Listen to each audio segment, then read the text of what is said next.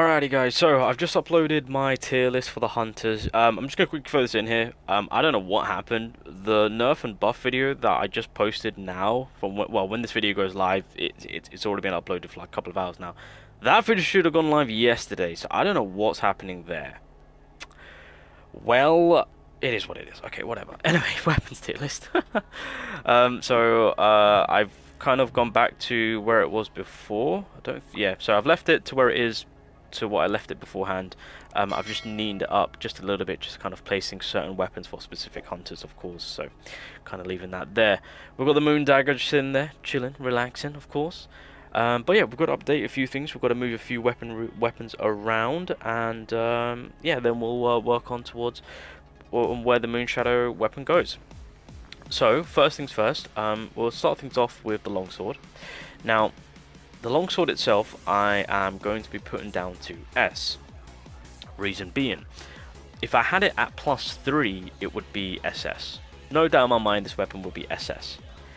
But I have it in S, and obviously with endgame and whatnot, I've started to realize that if I don't get my counter attack off, this weapon isn't all that too great. It really is the storm buff that once it's triggered through the counter attack is actually broken, and by getting it to +3 you can comfortably activate it even without having to counter attack, and so the usage of this weapon just opens up a great deal amount. And so having it being limited through that, yeah, I would say at best it's an S as of right now, but it does become SS worthy once you get the third dupe onto the weapon. So, for example, where is it? Just so that everyone is aware. So once you counterattack, you effectively apply the Storm of the White Flames, so you get that increase of 8%. Then you create an area of just constant lightning damage equal to 100% of the user's attack, and this is on for 10 seconds. Now, in order to activate that, you have to counterattack. If you don't counterattack, you don't cater to any of that, unfortunately. So at that point, the weapon is a bit of a wet wipe. Now, they did buff it in terms of giving you an extra 10% shield, fantastic. In the damage region, unfortunately, not really much going on in terms of the buff. Now, obviously by maxing it out, or not maxing it out, sorry, by getting that +3, you can use, when using lightning, inflicts the Storm of White Flames effect regardless of a successful counter attack. So at that point, this Storm of the White Flames is it's basically an open book. Use it whenever you want, activate it whenever you want. You've got full control, full reign. And so from that, at that point, a +3 longsword becomes SS worthy. Without it, it's S tier at most. The Vulcan I'm also going to knock down a bit. To be honest, when it comes to the fire weapons themselves, I am preferring the Eye of Sauron more. I'm just gonna put that out there. But yeah, I've not really having too much. I mean, it's a solid weapon, don't get me wrong. I'm starting to work on it a little bit now because I have to. Certain fights are giving me a headache in terms of needing fire weapons, but I've been using more of the Eye of Sauron, to be fair. But the Vulcan weapon is not bad. I just don't think it's SS worthy. Sniper, yep, you are going to SS, my friend. This is a beauty. I mean, I've already done a video on it. This is one of the SR weapons which I'm catering to once global drops. This is going to be my baby, so I'm hoping I pull a few copies of this weapon. At least the first one, so that way we can charge it up. But yeah, this is SS worthy. For an SR weapon, this is fantastic. Love it. The bow itself can stay at S. I mean, again, if you want to throw that up to SS, it's worthy of it, but I'll leave it as is. The Orc's Broadsword, I'm going to be dropping down that to B. I am dropping the Bleed Dagger to A, because that's an awesome weapon. Coming out of the woodworks. I've managed to max it out now, so I'm having fun with that, so happy days. And then, I think for the most part, for A, this lineup is solid. I'm knocking this down to D, because I just don't like the defensiveness of it. I mean, it's for a defensive weapon, great. But I don't need it. I'm curious to see on what point we will actually need like a full-on defensive weapon.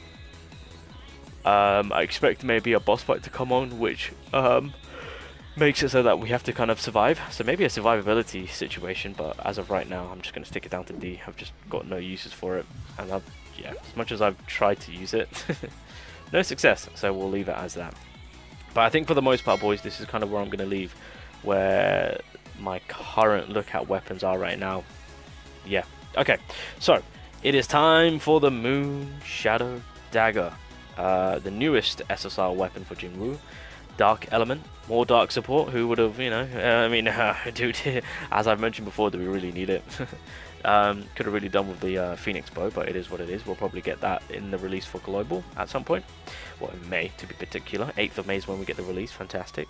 So, the dagger, the dagger, the dagger, the dagger. So I've managed to pull it, got the initial copy, and it is doing wonders. Truth be told, it is doing fantastic, which I'm very surprised of, especially with the damage output. So I'm over the moon for that. So obviously with this dagger, it's helping out in the department of course, slowing down time for 3 seconds. It's in correlation with the shadow step, and through that you can actually maximize doing a ton of damage. Just an FYI, I mentioned this before when I first looked at this weapon. This with the katana, the plum sword, is basically the new combination. The scythe is still good, don't get me wrong, but if you can maximize on capitalizing and maxing out this specific dagger, yeah, the new combination now is the plum sword with this shadow moon dagger, and it's basically the best combination in the game right now, to be honest. So obviously when you initially pull the weapon, you can apply yourself a full moon. That's on infinite. Every time you apply a full moon, it gives you 1 stack, and then through that you'll get yourself a lunar eclipse, which will allow you to do 10% more damage and then increase on the user's dark damage by 10%.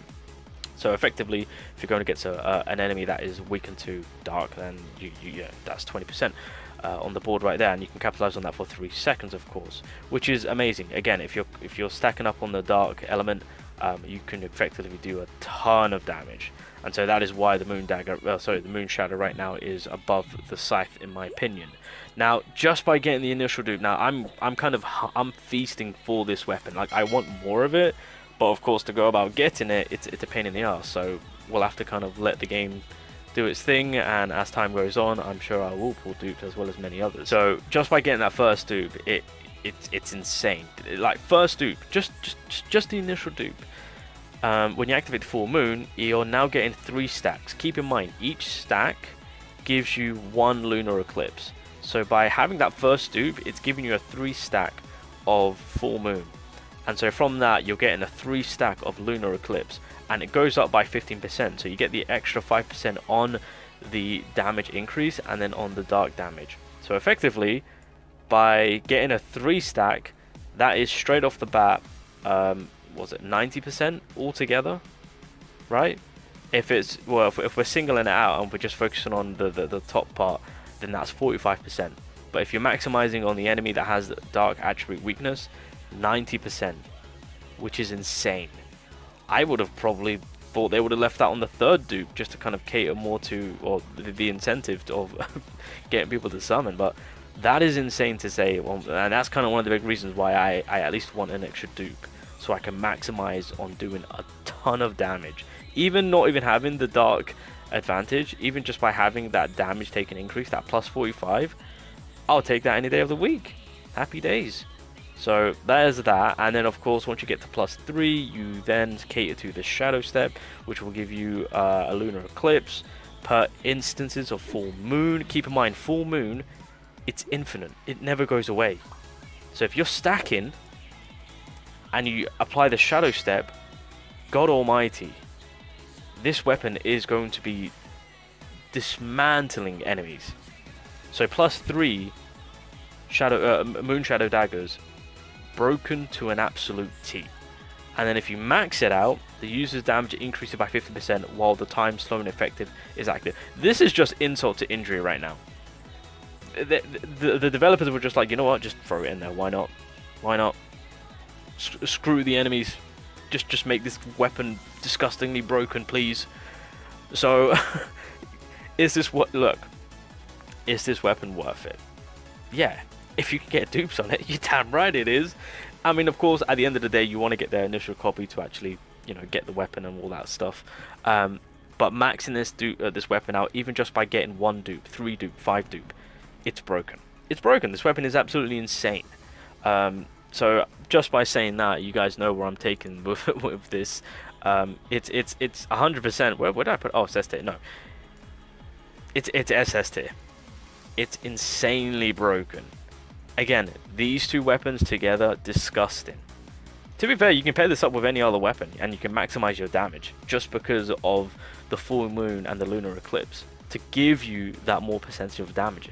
So it's broken, put it on your rate up list, hope and pray you pull it. If you can get dupes, God almighty, I'm jealous. I want dupes, but because of how it is obtained and how much of a ball ache it will be and the cost of it all, of course, I'm just gonna I got my initial copy, and from that point on I'm gonna let the game take the wheel. I'm gonna let Jesus take the wheel and hope and pray. So the moon dagger weapon, yeah, it's damn freaking good.